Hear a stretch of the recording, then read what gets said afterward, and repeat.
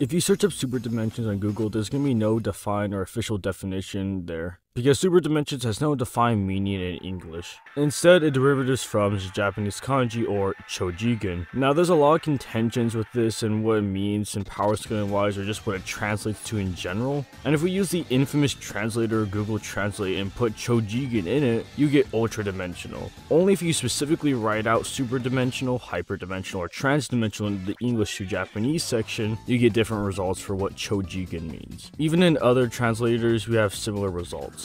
Now, something almost all of these have in common is that the terms that you get almost always come out to be higher dimensional in some aspect, with the one exception of transdimensional, which refers to a space of those other than the normal three-dimensional world, and it's something similar to a subspace. With higher dimensional being one of the more blatant translations, but with the other ultra, hyper, or super, the kanji of those words mean the same thing, that being cho, while super or ultra dimensions don't have a definitive definition in English, but hyperspaces do, and they are defined as higher dimensional spaces or structures. Now, without the use of these iffy online translators, let's actually translate the kanji.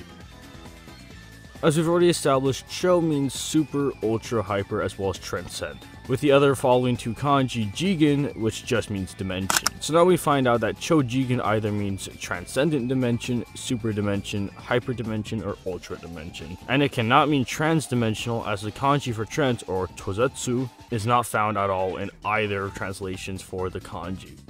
And quickly, for those who try to say super dimensions are beyond all dimensionality, they claim that due to the characters used in dimension being tutsugi, says order or sequence, and since cho can mean transcend, they say super dimensions transcend the order of dimensions. This is not only not supported in any established branch in mathematics or physics, as well as it falls under a fallacy of composition, as they are taking the word out of context, as the combination of tutsugi and gen means dimension, not separately. So going with this logic, you would be just saying that it transcends order, which has nothing to do with dimensionality. And for those who try to say it's beyond the concept of dimensionality, we've already established and explained what it actually means, and it has nothing to do with the concept of dimensionality. So the conclusion I came up with is that something that is hyper or super dimensional is in reference to higher or extra dimensional spaces or structures. And lastly, thanks to the Rogue guy. He's very experienced in reading, speaking, and translating Japanese kanji, and he helped me understand and better my arguments.